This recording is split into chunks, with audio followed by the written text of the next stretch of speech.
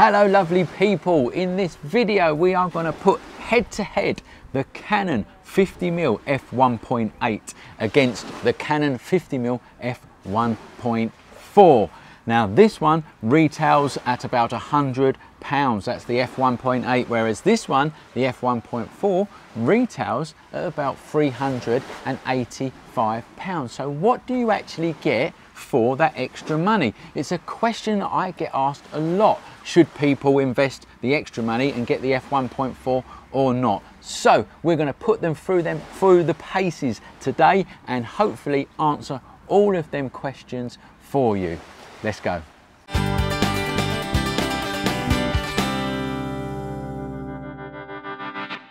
Hello guys, I'm Mark Newton from the School of Photography, where we teach you photography properly in a structured way by professional teachers. Now I'm going to put these two lenses to the test. I've come down to the beach here near where our studio is, and we're going to put these two lenses through their paces because it's something that I get asked a lot by my online learners and my face-to-face learners. You know, is it worth spending the extra money? So let's just talk about the obvious first. Well, this one here, the Canon 50mm f1.8, and this is the STM version of it, so it's the latest version of it. This is a plastic built lens. So the first obvious thing is that this one's more plasticky, this one's built from metal. So the 1.4 here, the more expensive one, is a more solid lens. And then the other obvious thing is that this goes to f1.8 and this goes to f1.4, so it's a slightly wider aperture, but only slightly, so not really that much in that. But I think the real test here is to see how much more you get if you spend the extra money and get the f1.4. Is it really worth it? And that's what we're going to test today. So the first thing that I want to put into test, if you like, is the difference in its capture of colour, clarity and contrast. So let's go and find a decent location to do that test.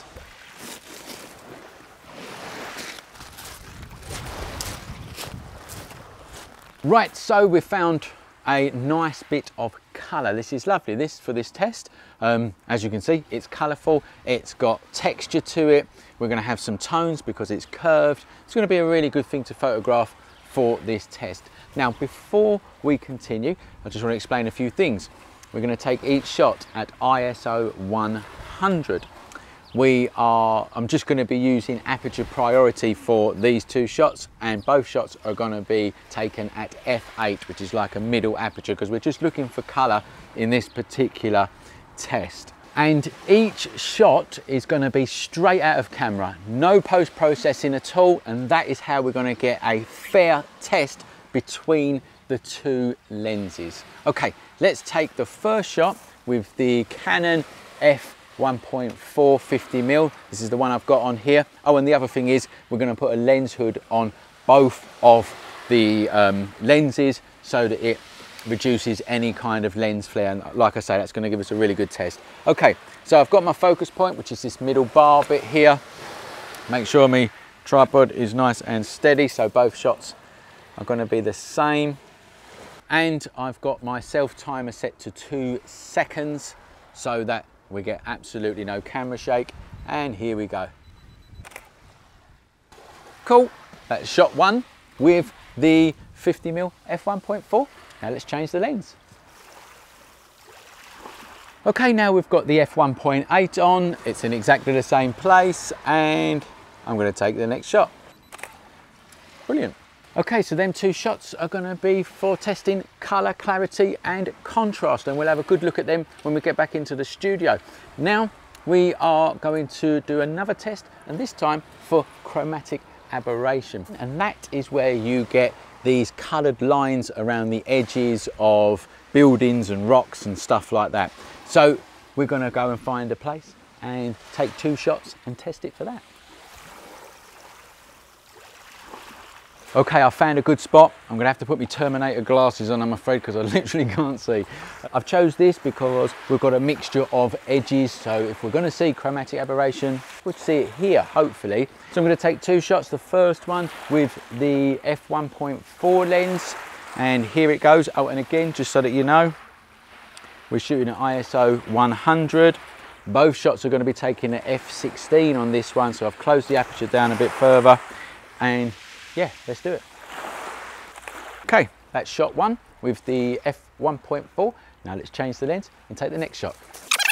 And now the 1.8 is on. Okay, there's the shot with the f1.8 lens. We'll have a good look at them when we're back in the studio. Now let's go and find another spot for the next test. Okay, the next thing that we're going to test for is sharpness in the lens throughout certain apertures. So I've come to this beach hut here, which has got a load of wooden slats going vertical and off into the distance. So I've got the f1.4 on to start us off. I'm going to start at f22 and I'm just going to come down a couple of stops each shot. Let's speed up that bit for you because you don't want to watch that.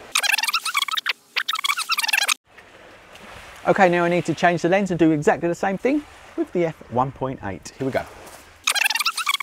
That's the f1.8 on. So same thing again, starting at f22. And again, you don't want to see this, so let's speed up. Okay, so that's all them shots done now with the f1.8 lens. Now we're going to do the final test, and that is the widest aperture. We're going to test for bokeh.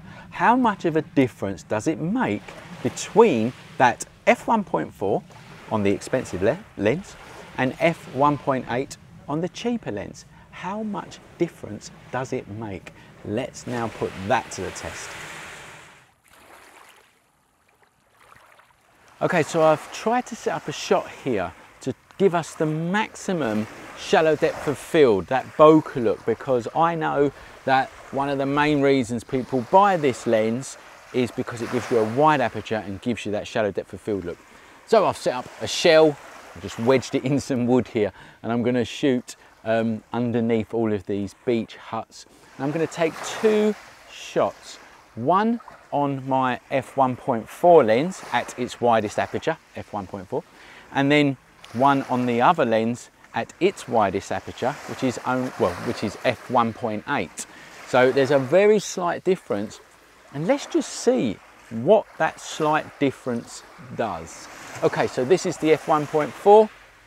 I've focused in on the shell. Again, I'm shooting at ISO 100, 2-second timer, and that's the first shot. And then I'm going to change the lens and do the next shot. Okay, now I've got the f1.8 on and I'm going to take the same shot. Simple. That's all the shots done that I wanted to do. That's the testing done. Now we need to go and look at these pictures properly on the computer screen to really analyse the difference between these 2 lenses. Let's go back to the studio. Hello guys, we're back in the studio. I've had a really good look through all of these pictures and the results are quite surprising, and I'm going to bring you them results in a minute. But I'm going to just take this opportunity first to tell you about the courses that we have over at the schoolofphotography.com. If you're looking to learn photography properly, then we can teach you. We're professional teachers. Our courses are structured in a way to help you learn photography properly so that you learn it forever. We have been teaching since 2002. We've got thousands of happy customers from across the world. So if you want to learn photography, Lightroom, studio lighting, Photoshop, all of that kind of stuff, come and see us over at the schoolofphotography.com. Okay, let's have a look at the first images. So these 2 pictures here were the first pictures that I took, and they were to test for colour and clarity and tone within the images. And when you look at them both together, so let's just flick between the 2 here. So this one here is the f1.8 and this one here is the f1.4 lens. They don't look that different at all. And for argument's sake, they're really, really similar. But when we zoom in on an area, and I'm going to zoom in on this curved part of one of the wooden slats, because that's going to have a lot of tonal value in there. So let's just zoom in on this area here. This is the f1.4 lens. And now let's have a look at the same place on the f1.8 lens. Now what you can see is that the f1.4 lens has in fact captured more colour. Not much, but it has captured some more colour. And the colour that I'm referring to here is actually the reflection of the sun off of the sand. So it's like that orangey kind of colour. And you can see that within the f1.4 lens, the more expensive lens, the colours are slightly more richer, but it is very slight. When you really think about it, it's really, really slight. That f1.8 lens has done a fantastic job. So that is the test for the colour, clarity and tone. The f1.4 lens, this one here, just nips it a little bit by capturing, well, more richer tones and colours. Let's move on now to the next test, and that one was for chromatic aberration. And here's the two pictures here. First glance, you hardly see any difference at all. Now, chromatic aberration, like I said before, it's to do with wavelengths of light crossing, basically. And what you get is at the edges of objects, mainly buildings and rocks and stuff like that is where you really see it. You get a coloured line, generally a green line or a purple line. So we're going to zoom in to the edges of these shots. Firstly, let's zoom into the f1.4 lens. And down the edge here of this wood, of this beach hut, you can see a slight green line. That's the chromatic aberration. If we go to the f1.8 lens version of it, it's not there. So what this actually means, just flick between the two. Here's the f1.4 version. You can see a very slight green line going around the edge of this piece of wood. And if we go to the other side, you can see a very slight reddy kind of purpley line.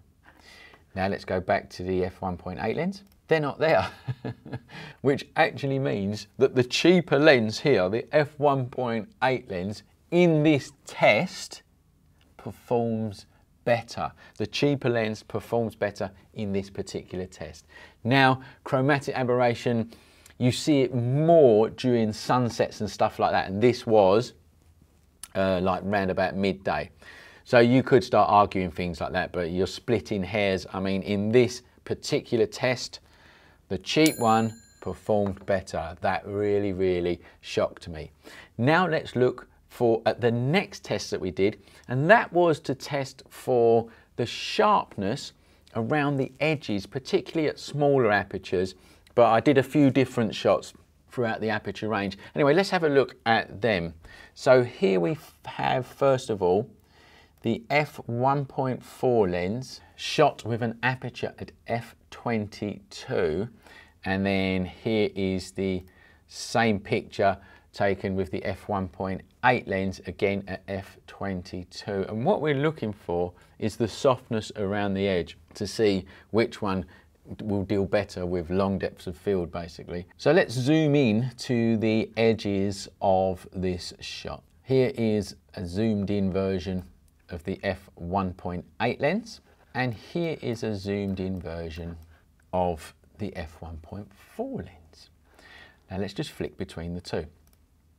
That's the f1.8 and the f1.4. And you can see that there is a real slight difference, and I mean slight difference between the two. I think the f1.8 is slightly, and I mean slightly, softer around the edges than the f1.4. So the f1.4 is performing better, really, really slightly. In this test, this is at f22. And like I said earlier when I was out there, these shots are straight out of camera. There's been no post-processing or anything like that, because that's the fairest way we can do this test. So they're straight out of camera on screen. Let's go to the next one down. So I basically just took a series of shots through the aperture range. The next one I took was at f8. So let's have a look at the f8 one. So here are the two f8 shots, and at first glance you can't see hardly any difference. The f1.4 is slightly darker, but I think that the sun probably just at that particular moment probably just went behind a cloud or something like that. But anyway, we're testing for sharpness, so that don't matter. So at first glance, not much difference at all. Let's zoom in and have a look. So let's zoom in this time to the focus point, or round to near the focus point on both shots. So here's the f1.4 and here's the f1.8. And as you can see, no difference. Well, I can't see any difference. I think you've got to have some kind of miraculous eyesight to see any difference there between the two. The sharpness is the same in both of them, and they both seem to blur, if you like, in the same place. And if we look around the edges of the shot again, both exactly the same. So no difference there with the sharpness at f8 between both of them lenses. Now let's go down to the next one I shot, which was at f4. And again, as we look at them both together, you can't see any difference at all. They look the same to me. And again, we'll zoom into the focus point and look at how the softness bleeds between the two. And again, I can't see hardly any difference between the two shots at all. It looks like the focus point might have moved a couple of millimeters or something like that, but as far as the sharpness and when it bleeds into the blurriness goes, hardly any difference between the two. The next one I shot was at f2, so let's go to the f2 ones and look at them both together full screen. And the first thing that you can see is that the f1.4 version shot at f2 is brighter around the edge, around the blurry parts of the picture. And again, I think that's just due to the sun going in and out at that particular time. So apart from that, when it comes to the sharpness of this lens and the way it's bleeding from sharpness into blurriness, no difference between the two again. So in that test, in the test of the sharpness of these lenses at different apertures, particularly the smaller ones, the f1.4 performs very slightly better at f22. The rest of the apertures, they're like near on exactly the same. Now, before we go on to the last thing that I tested for, I just want you to know that the links to these lenses, if you do want to get them, the links are in the description of this video. Now, we're not getting paid or sponsored by Canon or anything like that. I bring you these videos because they're questions that I get asked a lot. That's why I make these videos. But if you buy the lens from the links that are in this description, we will get some money from it. Probably 0.00001 pence, but we will get something, and every little helps. So if you want to do that, if you are thinking of buying these lenses, you can use them links. It does us a favor, but that's up to you if you want to do that. Okay, let's go on to the next test that we did. And this one was a really good one because this lens is, the widest aperture is f1.8. This lens, the widest aperture is f1.4. So what is the real difference between those two apertures? Because they're really close. There's not much in it at all. So that's what I tested for, because that actually is one of the biggest questions that you get asked. That's one of the biggest things that people want to know. Does that extra half a stop or so do much difference? So let's have a look. Here is the shot taken at f1.4, and here is the shot taken at f1.8. So what we're looking for is the background, really, the blurriness of the background, what that extra bit of wideness of the aperture, if you like, does to your shots. So here we go, f1.8 again, f1.4, and you can see actually that the f1.4, the circles in the background, the bokeh in the background, it's wider. It's like bigger circles. If we go to the f1.8 again, they're smaller circles. And it is quite a bit bigger. I was actually surprised by this. I wasn't expecting it to be, I wasn't expecting the bokeh in the background to be that much bigger between f1.4 and f1.8, so it's actually really shocked me, but it is slightly bigger, you can see that, and softer as well. So the background is softer and the bokeh, or the bokeh circles, are bigger. So there you go. If that's what you're looking for, then this at f1.4, the more expensive lens, does perform a bit better. So here is my verdict. Now, you get people that test lenses like they are nuclear physicists, and that's not really a good way to test the lens, I don't think. This is a good way to test a lens in action, out there, testing the lens and putting it into practice. Because let me tell you something, very, very fine details you're not going to see, and neither is anyone else. So you've got the obvious difference between the two.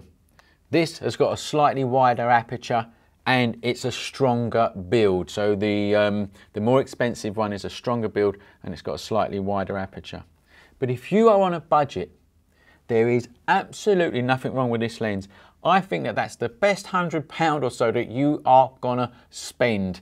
It's just brilliant. For that price, it's gonna outperform a normal kit lens, and it's going to get you some cracking shots, particularly for portraiture. So if you've got the money and you're a professional and you need it to last, and you need it to be a bit more sturdy, and you're worried about that extra, bit of aperture, then you're probably going to go for that one. Like I say, £385. Whereas if you're on a budget, or you've started out in photography and you need to earn money to start buying stuff, there's nothing wrong with this. This is going to get you some cracking shots. So there's my verdict. I really hope this video has helped you out. If it has, like the video please, subscribe to our channel, hit the bell button, share this video with your friends. That really helps us. You sharing our work with other people helps us out a lot. Don't forget to come over to theschoolofphotography.com, where we've got loads of stuff like this and professional courses to help you learn photography. Thanks for watching, and remember, learn more at the School of Photography.